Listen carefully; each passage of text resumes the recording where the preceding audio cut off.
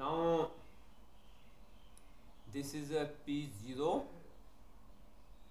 P1, P2, P3 and P4. Now which identify vector will write here? First of all, we write here corresponding column, that is P2. See here, this is P2 on P3. Instead of writing P3, we write here identify vector P2. P2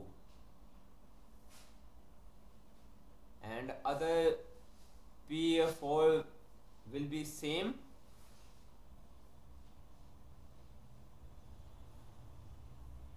P4 will be same. Now we have to calculate this corresponding row. How to calculate this corresponding row?